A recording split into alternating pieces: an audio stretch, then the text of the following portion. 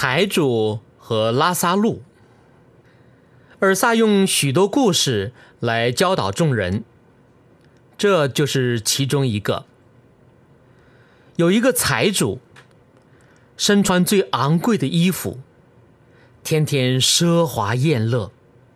又有一个乞丐，名叫拉萨路，被人放在财主门口，好让他得财主桌子上掉下来的零碎充饥。乞丐拉萨路身体有病，他满身是疮，有狗来舔他的疮。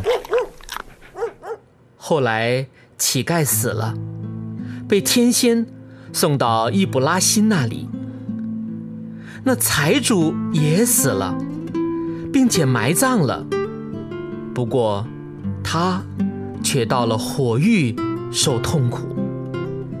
财主举目远远望见易卜拉欣和他身旁的拉萨路，就喊着说：我主易卜拉欣啊，可怜我吧，打发拉萨路来用指头蘸点水凉凉我的舌头吧，因为我在这火焰里非常痛苦。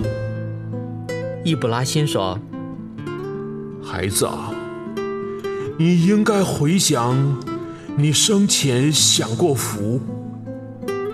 同样的，拉萨路受过苦，现在他在我这里得安慰，你却要受苦了。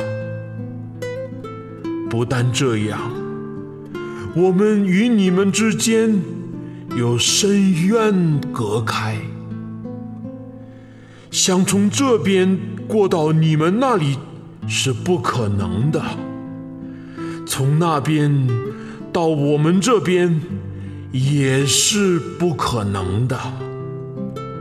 那人说：我主啊，那么求你差遣拉萨路到我家里去，因为我有5个兄弟，他可以警告他们，免得他们也到这儿受苦的地方来。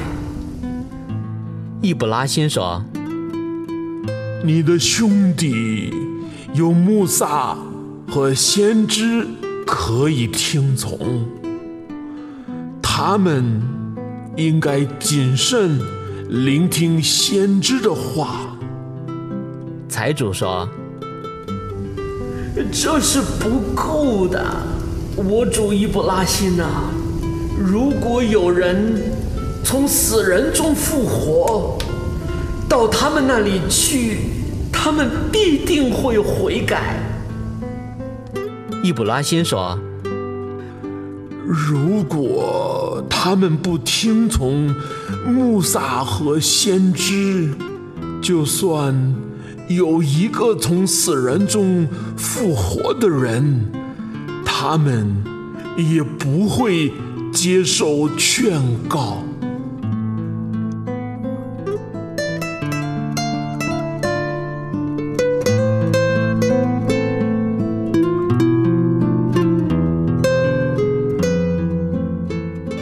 天地人。